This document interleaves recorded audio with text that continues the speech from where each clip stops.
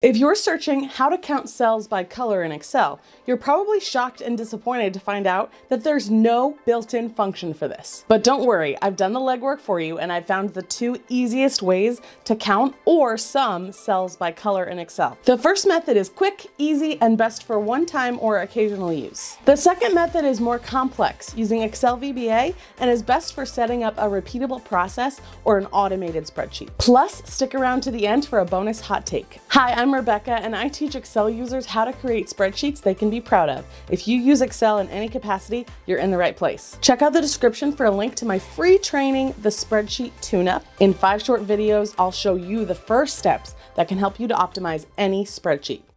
This is the data that we're working with. It is a list of names, and some of them are highlighted blue, some of them are highlighted purple. Let's say your boss came in and did this highlighting based on some subjective thing and now wants to know how many are highlighted blue and how many are purple. The first thing that I would always do is format your data as an Excel table like this is. The way to do that is to go to Insert and then click Table. This is already formatted as a table because I do this almost automatically. It's my #1 step.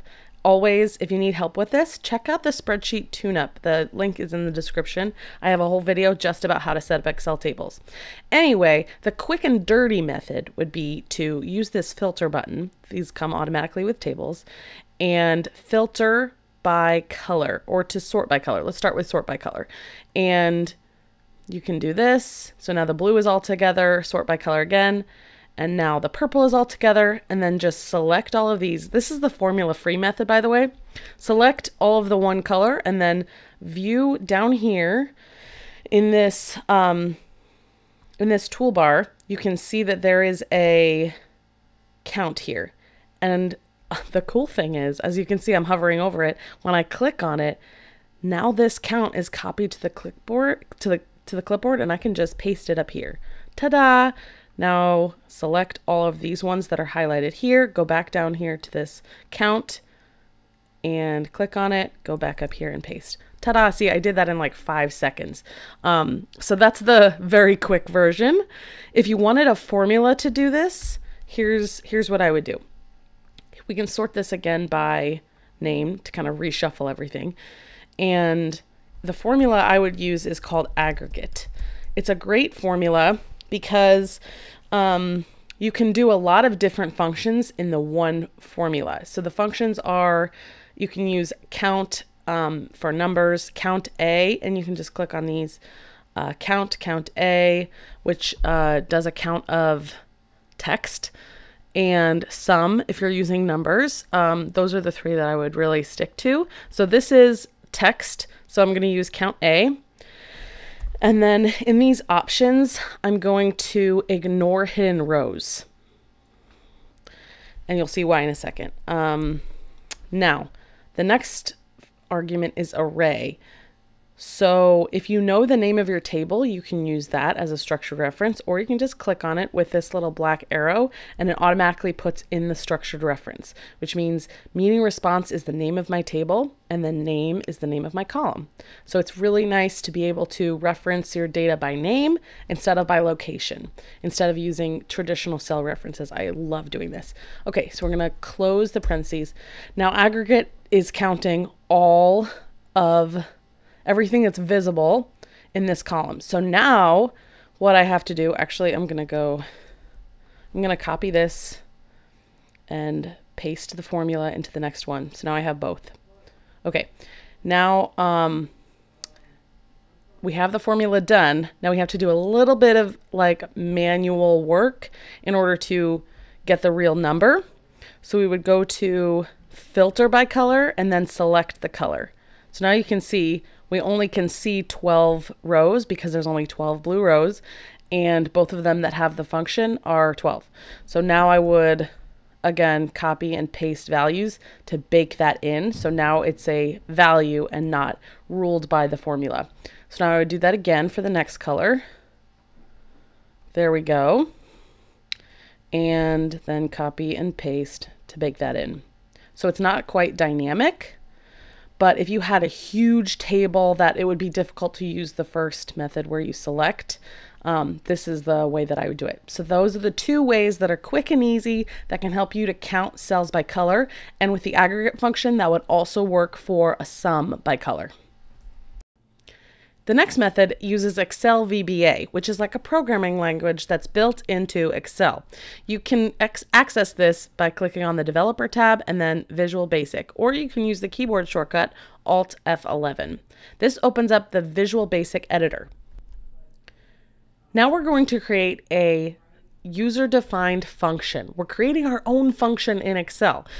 The key is you have to insert it into a module, not one of these. All of these objects are for each sheet in the workbook, and then this workbook is just a general overall workbook-wide place that houses code. It's blank right now because we don't have any code, but you have to right-click, insert, and then module. And that just creates another place where you can put code. User-defined functions have to be in a module, not in any of these Microsoft Excel objects. Ask me how I know. I made that mistake. So this is the user-defined function. I'll have this entire, all of this code in the description box for you. You don't have to write a single thing, but I just want to point out it's called CHOOSECOLOR. So once you paste that here, you can save it and close the VBA editor. Now this function, CHOOSECOLOR, here you go, you start typing it is accessible in Excel. So CHOOSECOLOR, and there's two arguments. The first is the array that you want to search, or that you want to choose the colors from, and then comma, and then the next argument is what I call a reference cell, which is what color do you want to look for? And then I'll close parentheses. And you can see how it works is it creates a dynamic array, which is like a spill array of all of the names or of the cells in the lookup array that are that color. So you can see how we've got all the names that are blue here, and you can play around with this. If I make this to be F2, which has purple color, now it's returning a totally different list. If I make this be F3, which has no color, you can see it's returning all the names that don't have any color. So it's totally dynamic. So see, Aldo is the first name. It's not shaded at all. So we can also change, we can change this and then go into that function and like rerun it, and it returns an error if there are no matches. So in order to get the sum or the count, we need to do a little bit extra in this function. So let's go back to F1. Okay, now these are all of the names that have the same color as this cell, which is blue. So the next thing we're going to do is up here in the formula bar, we're going to add another function around it called rows, and wrapping it in parentheses.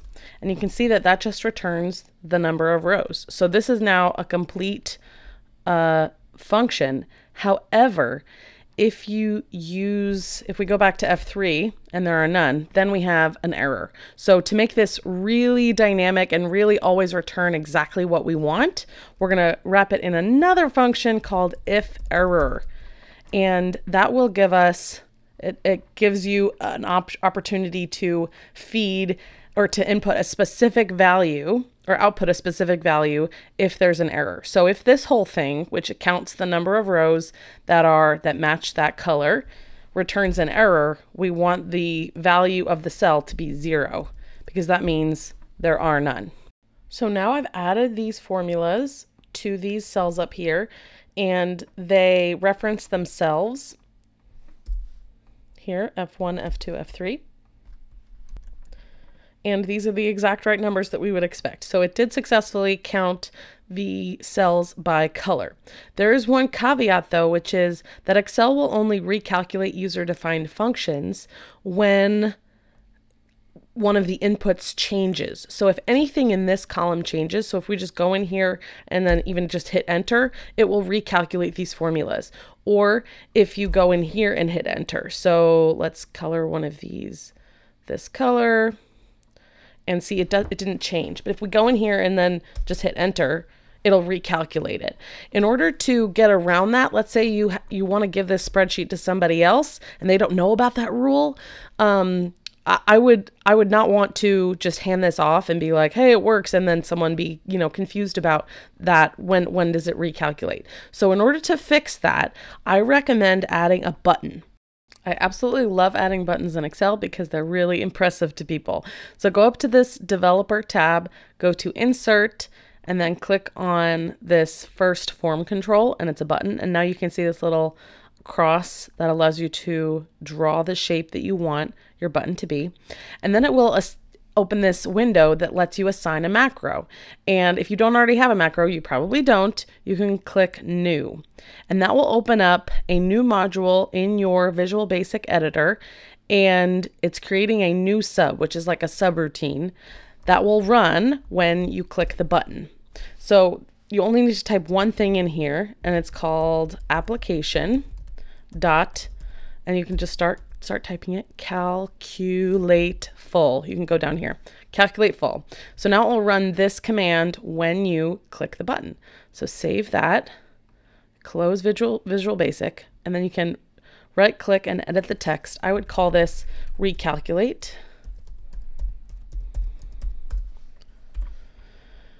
Okay, now let's make some changes, and I'm gonna add some more purple and then click on recalculate, and you can see that all of these recalculated. We only saw a change in the purple one. So now what happens if we change the highlight of this one? Nothing happens, see, but if we recalculate, now it's showing the correct number, which is 0. Now, how does this work if we have more than one column? The quick and dirty method that I showed you doesn't work that well if you have more than one column that's highlighted. But here's how you can do it if you have a 2D array.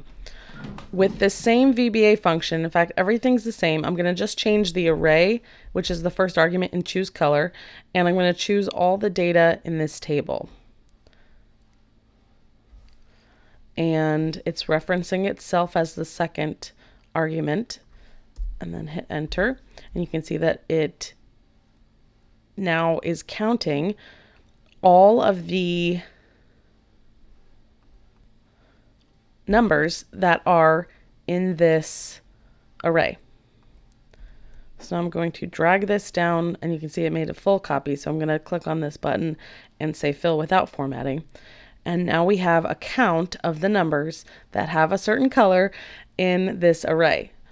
Now we can modify this formula if you wanted to do a sum, if you wanted to add it up. Let's just go out here and build that from scratch, because it's a little bit different if you're wanting to do a sum. Okay, so now you can see that here's the list of numbers. So if we wanted to add it up, all we have to do is add the sum function to the outside, and now it's adding it up. So up here, we can just do the same thing. Sum. If the result is 0, if there are none, you can see it's still returning a value. So I would still wrap it in that if error function, just like this. So I've got if error, and then instead of rows, which counts the number of rows, I've used the sum function, and so it will take a sum of all the cells and not just count them. So that's how to use the VBA function on a 2D array, and to use the sum function as well. Now here's my hot take. You should be doing everything possible to avoid this problem. Being able to count the cells that are highlighted means that somebody went in there and highlighted cells using subjective criteria. They just went in and, not randomly, but based on some kind of something in their brain, they went in there and highlighted some cells. if at all possible, if you want your spreadsheet to be repeatable, being able to be used by a lot of other people, it would be better to let Excel do that work for you. And you can set up a helper column. This is how I would do it. If you wanted it to be highlighted and to be able to have a count or a sum, I would create a helper column where you use the if function to put in whatever that criteria is. Hopefully it's something that is easy for Excel to calculate. If a human can do it, Excel probably can do it. And so this is just saying if the December column is greater than the November column, then the value is 1, otherwise 0. So now this helper column is 1 anytime you would want this to be highlighted, and it's 0 for any time you would not want it to be highlighted. Then we can set up conditional formatting. I'm going to highlight December and then go to conditional formatting and then say new rule, use a formula to determine which cells to format, and stick with me. The formula here is going to be if equals if, open, and then I'm going to select the cell that is relative to the very top cell in my applies to range, and I want the row to be able to change. So it's going to be E3 equals 1. And that's the criteria. Then true, otherwise false. Okay, now the format is whatever color you would want. Let's do green. I'm going to click OK and OK. And now you can see that anytime there's a 1 in the helper column, December is highlighted green. Now, we are going to not sum these green colors or, count them. We're going to be counting the helper column, and that makes it totally dynamic, reproducible. So now here we're going to say count, open parentheses, and then select the helper column. So the helper column helps us to do the highlighting and do the sum or the count. And now we can just hide it away and nobody ever has to see it. And we don't have to do this manually. We don't have to highlight manually, and we don't have to add up the number of cells manually. So that's my hot take. So what's your take? Do you prefer the quick method or the VBA method? Do you think we should avoid this problem altogether? I'd love to hear what you think.